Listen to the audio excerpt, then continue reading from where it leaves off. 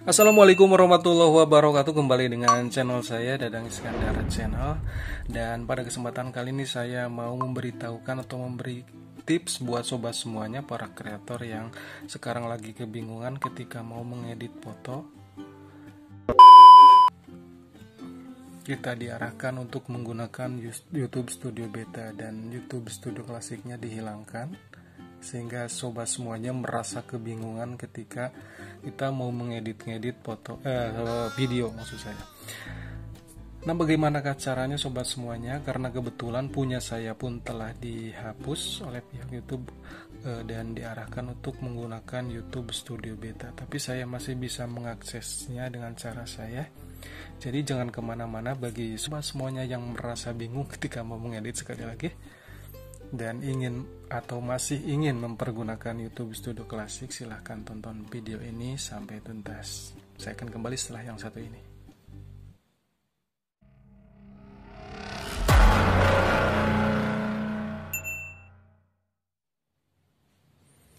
Baik, langsung saja ke caranya sobat semuanya. Biar durasinya tidak terlalu panjang, kita masuk ke YouTube Studio kita.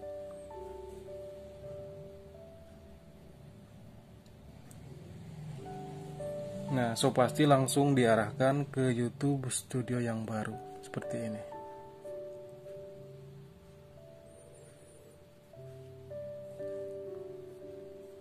Oke.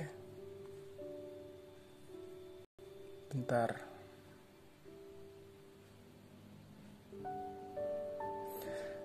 Sekarang kita klik profil kita, YouTube Studio.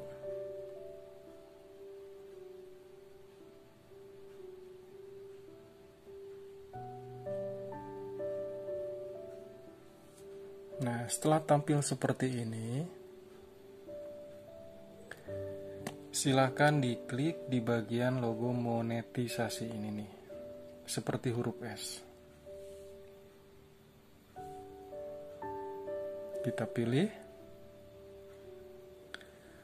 kemudian kita pilih di bagian selengkapnya. Silahkan saja diklik di bagian ini.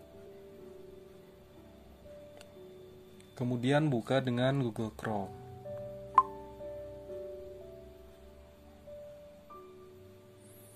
Selanjutnya kita pilih di bagian yang kedua, yaitu di bagian setelan monetisasi untuk masing-masing video. Silahkan saja diklik di bagian ini.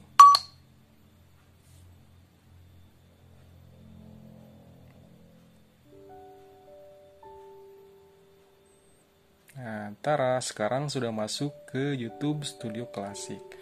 Jadi silahkan saja di bagian ini, video yang sudah dipublish dan tentunya belum publik bisa diedit-edit di sini. Jadi sobat semuanya bisa membuat layar akhir, membuat kartu, atau membuat